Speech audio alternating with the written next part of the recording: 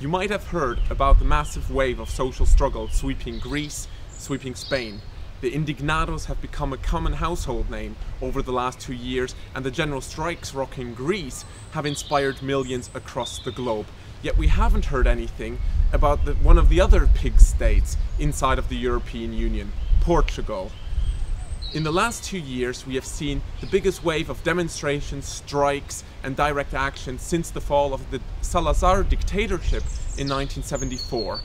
On the 15th of September 2012, more than 1.5 million people protested under the banner of Keselica Troika, Screw the Troika, against the dictates of the European Central Bank, IMF and European Union. Only a couple of months later, on the 14th of November 2012, hundreds of thousands trade unionists went on strike in solidarity with their European brothers and sisters in Greece and Spain on the day of the European-wide general strike.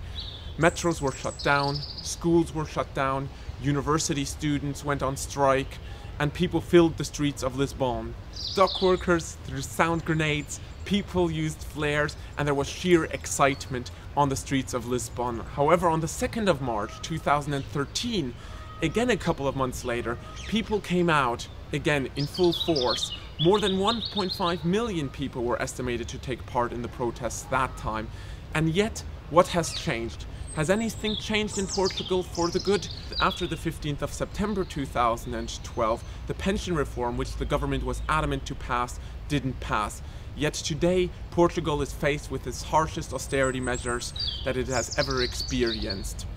Teacher salaries are below 1,500 euros.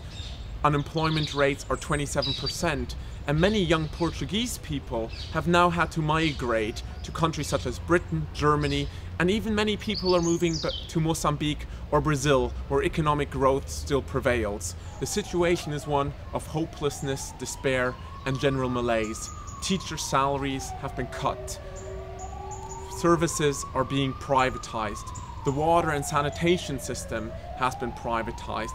And the Troika of the European Union, ECB and IMF is demanding more and more cuts to public services, to health, to education. The German finance minister, Wolfgang Schäuble, has labeled Portugal the good pupil of the Eurozone, as it has abided to the Troika's austerity measures and to its bailout requirements. These austerity measures, which the Social Democratic and the Conservative government are abiding to, are part of the refoundation of the Portuguese state. The Portuguese state, until recently, has been marked by the legacy of the Portuguese Revolution of 1974 and 1975, which brought about the welfare state that granted millions of people civic rights, democratic rights, and economic rights on an unprecedented scale. The Portuguese Revolution of 1974 and 1975 established the welfare state. It was part of the post-revolutionary settlement which established peace in a revolutionary torn country. The revolution started with a military coup d'etat, also labeled the coolest military coup d'etat in history. On the 25th of April 1974, middle-ranking officers of the MFA called for the overthrow of the Salazar dictatorship.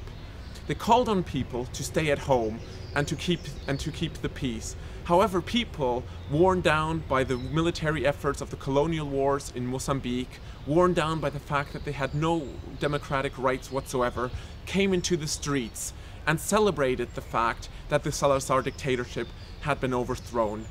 They stuck carnations, which would become the symbol of the revolution, down the barrels of the guns of the military officers and the conscript soldiers, which has established the revolution in the first instance.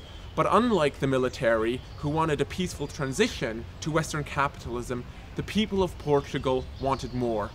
They wanted dignity. They wanted to question the very fundamentals of a capitalism which had wreaked havoc not only on Portugal but on the world, on the colonies of former Portugal as well. In a matter of 19 months, they occupied schools, factories, established cooperatives, and went far beyond the kind of parliamentary democracy that we know today, or the Soviet monolith, which continued to dominate communist and socialist discourses at the time.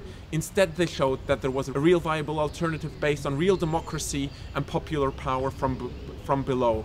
And for a moment, it looked that Portugal could overthrow capitalism and the Portuguese people could take control of their own lives. However, the forces of the military didn't want to take it further.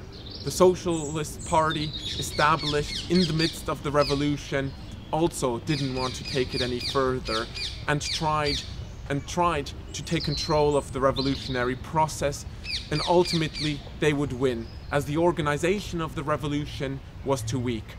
On the 25th of November 1975, nearly 1.5 years after the revolutionary turmoil had begun, a number of military soldiers who had occupied a barrack on the outskirts of Lisbon were left alone to hang in the dark by both the Communist Party of the time as well as the Socialist Party, and didn't have the chance to take the revolution any steps further.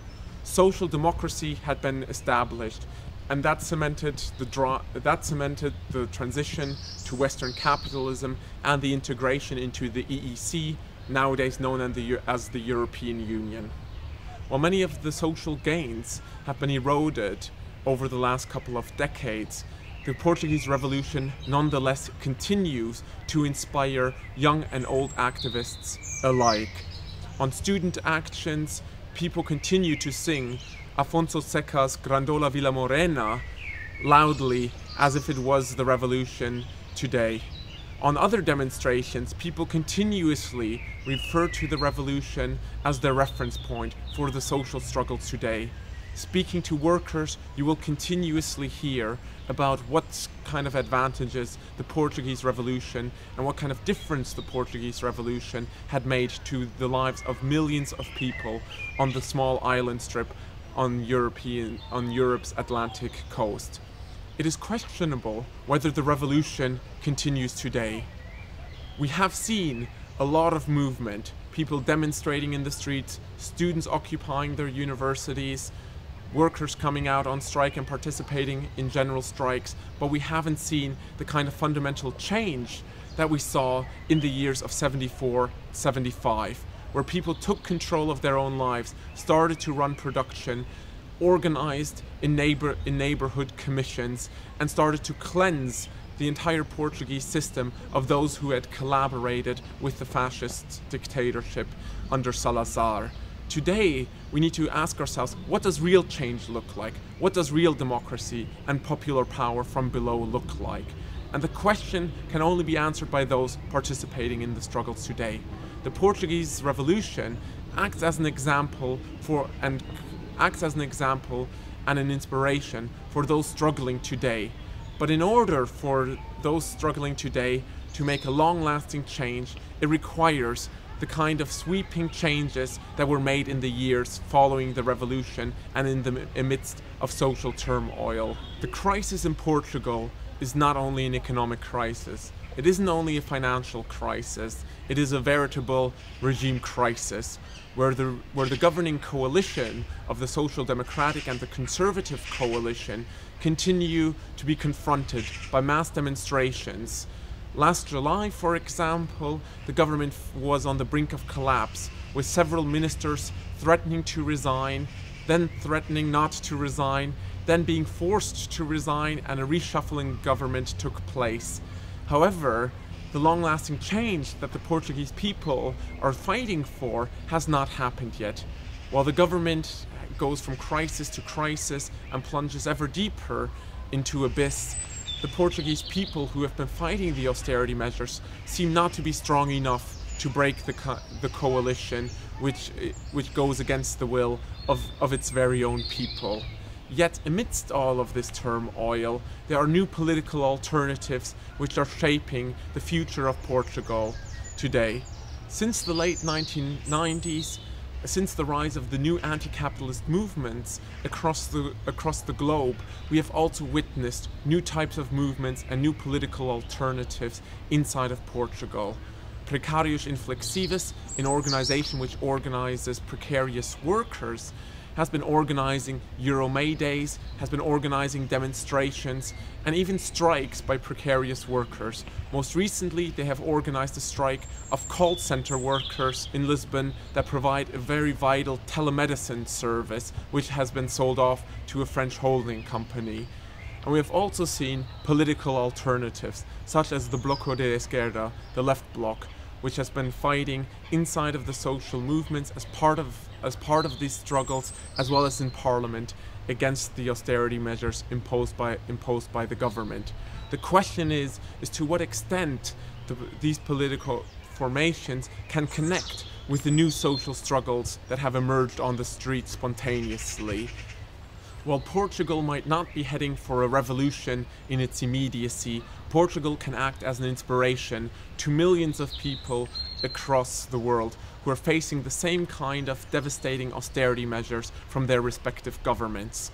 The Portuguese people have shown that it is possible to fight even under the most severe circumstances. They have shown that past legacies, such as the revolution, can continue to inspire people, can continue to provide people with a link between the past, the present and the future.